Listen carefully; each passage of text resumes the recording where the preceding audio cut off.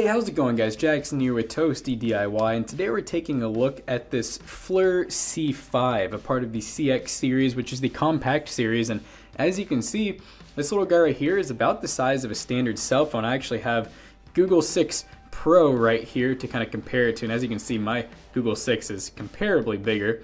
And as far as thickness goes, obviously the camera has a little bit of a bulge to it, but definitely not too bad. It comes with a really nice little wrist holder here too. It comes with a really nice little soft carrying pouch that can attach like a backpack or a belt, which would be really nice if you're out on the field. And then we have this nice Flir branded cable, and it is just a USB-C to standard USB 2 cable. And then inside the actual box here, we're going to have some instructions and some packaging and whatnot, but it doesn't come like an SD card or anything because this one cannot actually take an SD card. But this comes in around $650 currently, which I think is a great price for what you're actually getting. So we'll go ahead and just get this turned on. And we have our nice little Flir loading screen. It takes about, I'd say, 5 to 15 seconds to turn on, depending on how long since the last time you turned it on.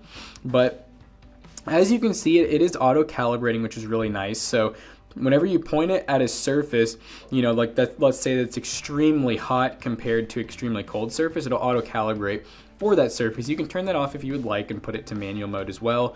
But as you can see, if I put my hand onto the target, which is this white part right here, that's going to actually tell us what the current temperature of the focal point is. And this has all kinds of cool features built into the camera, which we'll kind of go over in a minute. But this is just basically showing off, you know, the actual build quality and everything. And it's definitely very strong plastic. I mean, if I drop this thing, I think it could take quite a few falls. And it does actually have a flash built in and everything. But yeah, there's quite a few settings actually on this camera. And you know, overall battery life's really good. I've actually only charged this thing one time since we got it. We were actually using it for computer builds to be able to see like hot spots and cold spots and everything, you know, where heat's building up and, you know, how hot like processors and stuff actually get. We're actually just using that cable to charge, so you can see it's still pretty hot. But look how quickly that focus works. So you can see it almost instantly calibrates, you know, because my hand is much hotter, you know, probably about let's see, about 30 degrees Celsius, and then obviously we have much cooler objects here, so it has to auto calibrate.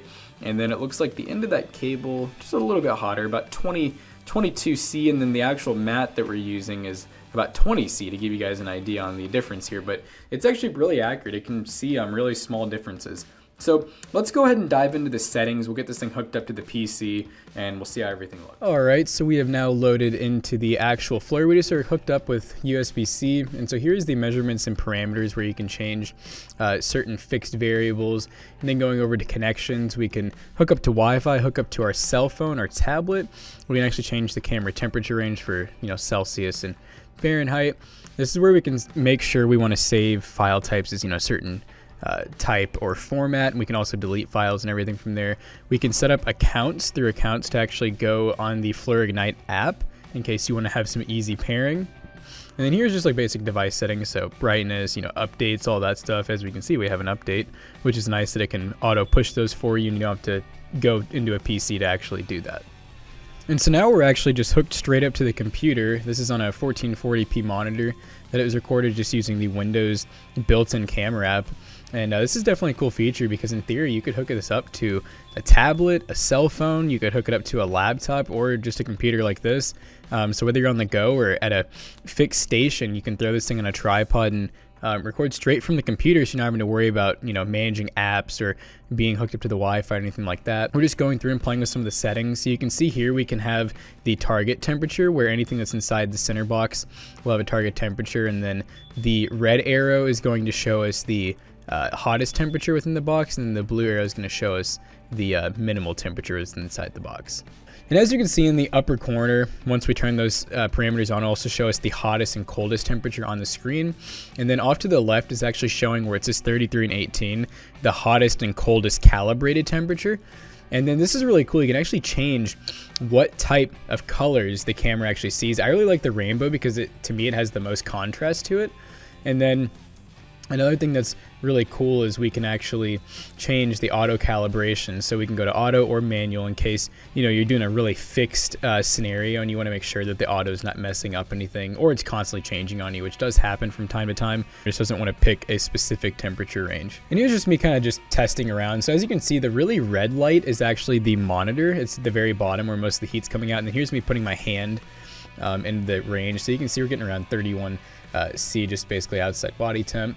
And then obviously all the blue in the backgrounds where it's a lot colder, and like I said, you can change those colors to really whatever you want. You can see my watch is putting off a good amount of heat there. But yeah, this thing's really good for, you know, finding hot spots and cold spots, you know, for all kinds of different businesses, really. I mean, it's great for firefighters, it's great for home inspectors, contractors, you name it, and I'm sure that they have one of these. So we appreciate you guys watching today's video. If you haven't already, check out our other YouTube channels, the main Toasty Bros and Toasty Clips, and we will see you guys in the next one. Peace out.